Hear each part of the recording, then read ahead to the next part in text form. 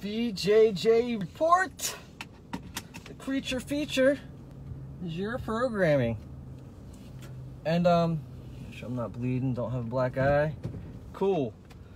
Things that can happen after the BJJ after rolling. Your programming, and how does this kind of tie into BJJ?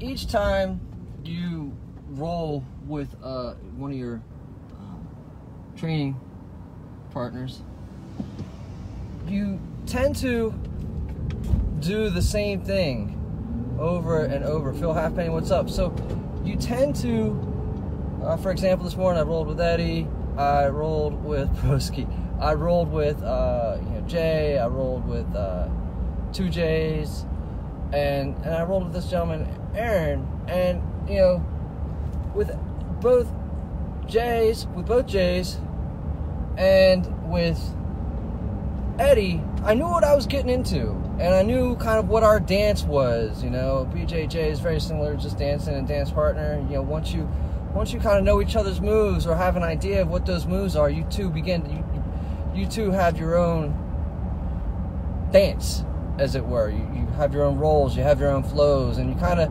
you know when somebody is going to give and you know when they're not. But the deal is you kind of lock yourself into that.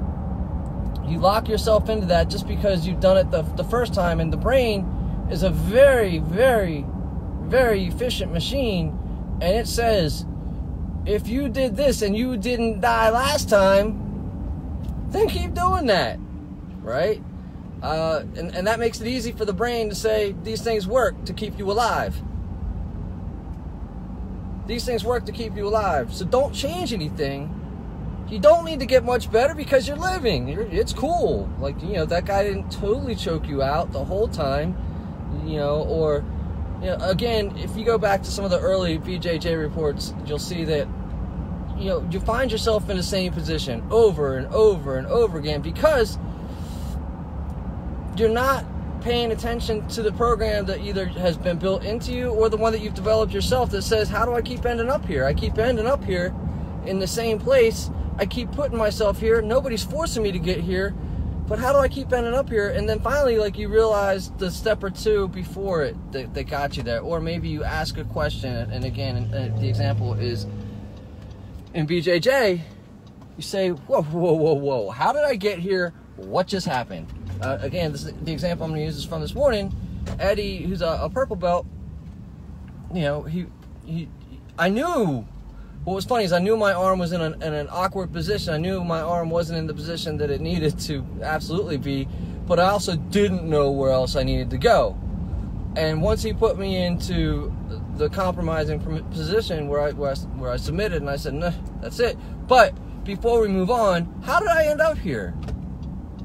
How did I end up here? The first time you get somewhere you don't want to be, the first question you should say to yourself is, how did I end up here? And same situation if you got to a place that you love. You just got to a place that you love and you don't know how you got there? You don't know how you got there?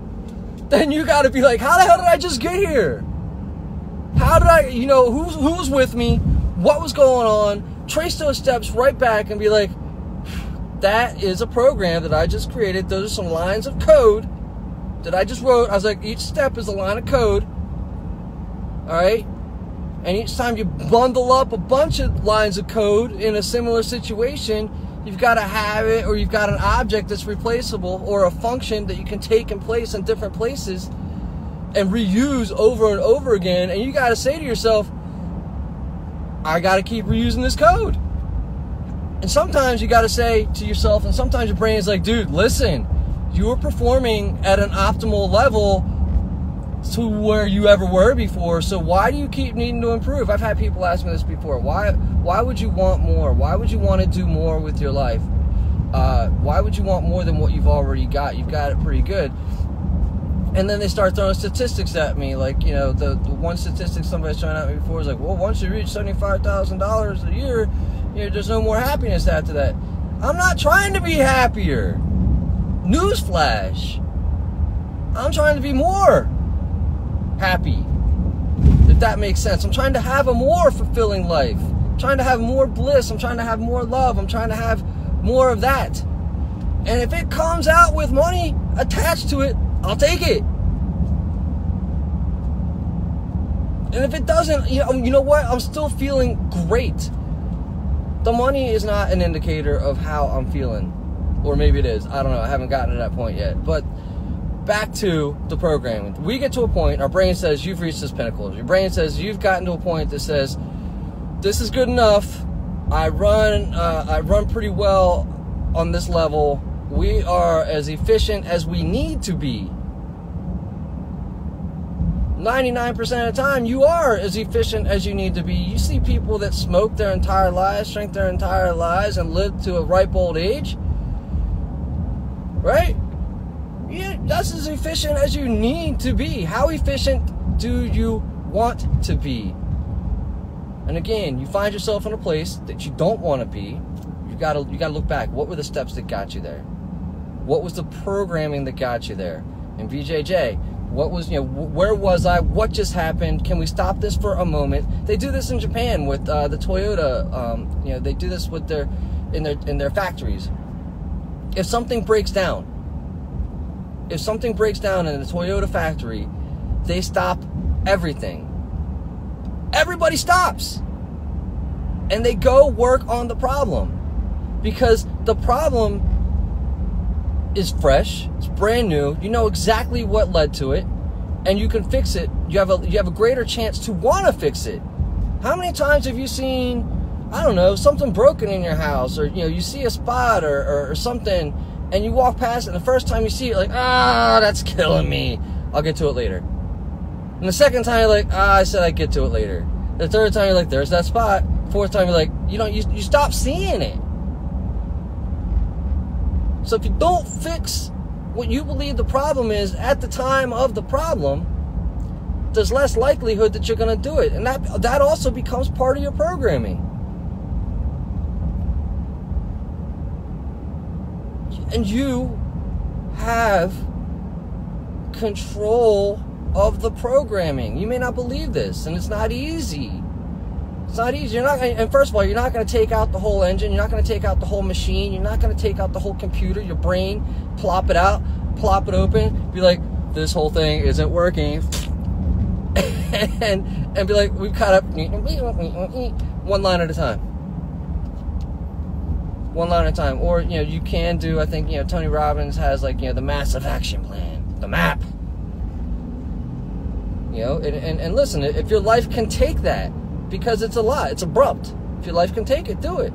There's people out there that do it all the time. You see people reprogram themselves all the time. I've watched several people over the past couple years reprogram themselves. I've reprogrammed myself. I've been a participant in helping others to reprogram themselves, and it is amazing.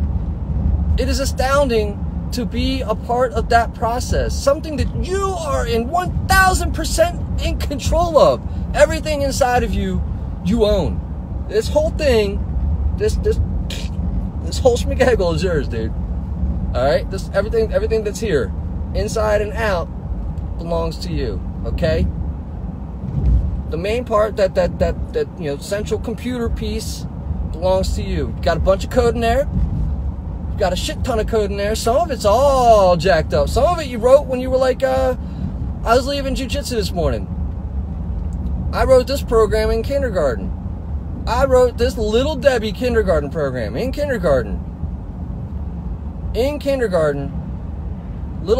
Wesley Clark, his dad pulled up in the Little Debbie pickup, the 18-wheeler truck, and I thought it was the most amazing thing of all.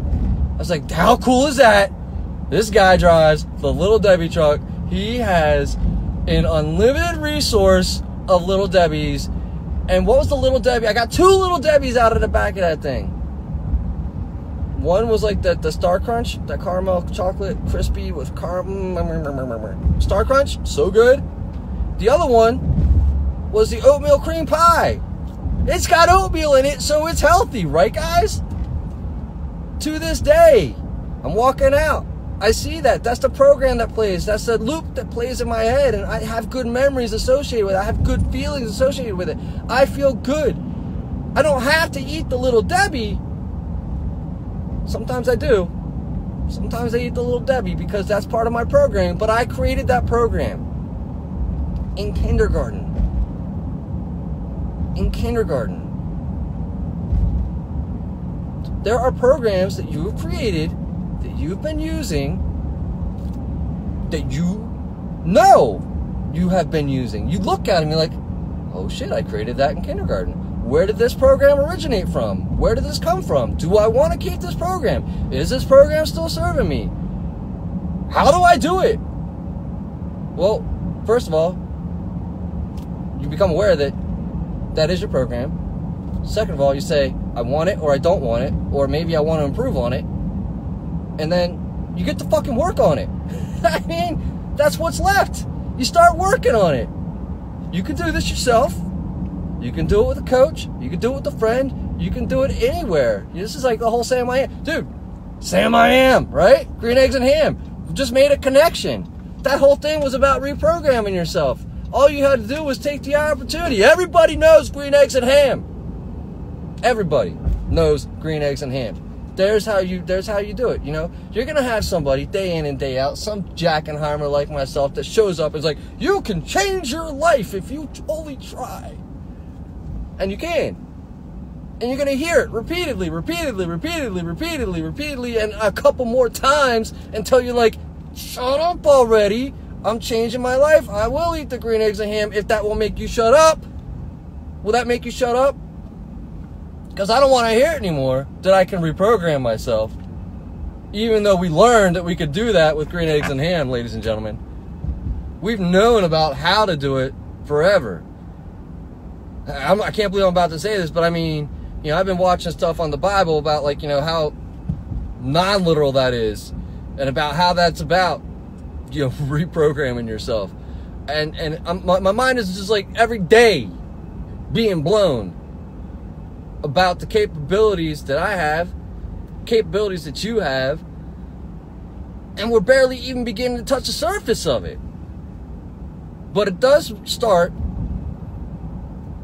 with a program that you own, and recognizing that it is your own, and you owning it. I realized today in BJJ that my programming, when I go with Eddie, is, you know, I swing left. You know, I swing left and just pop on down. I realize that my programming with Jay is, you know, I realize I can get a bit of a jump, so I do jump. I realize that the other Jay is newer, so I'm helping her work through it, you know. I realize that my program with Aaron is unestablished, right? I don't know him well enough. I know that a couple lines that we've done, right? I know a couple lines of code with Aaron. I know a couple pieces. I know a couple junctions. But I'm going to have to go back and rewrite that code and review it, because I'm still at hello world.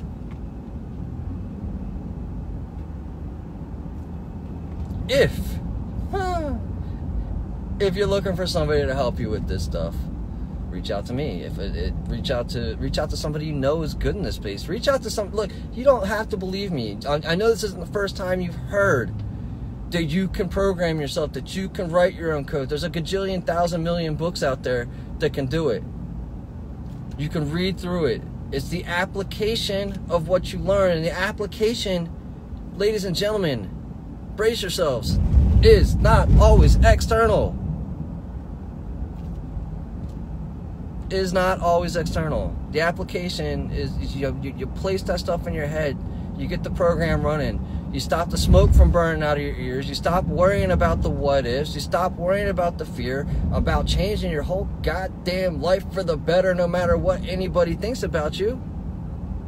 I had people ask me, why'd you stop drinking? Why aren't you drinking? Did you beat your wife? What the fuck? Do I gotta beat somebody? Do I gotta go to jail to stop doing something stupid? I'm sorry. I didn't realize that was what was necessary, right? So whatever program you decide you need to reprogram, whatever, and bits of code, you know, what is it that's going to make your life better? Maybe you've got a fantastic life.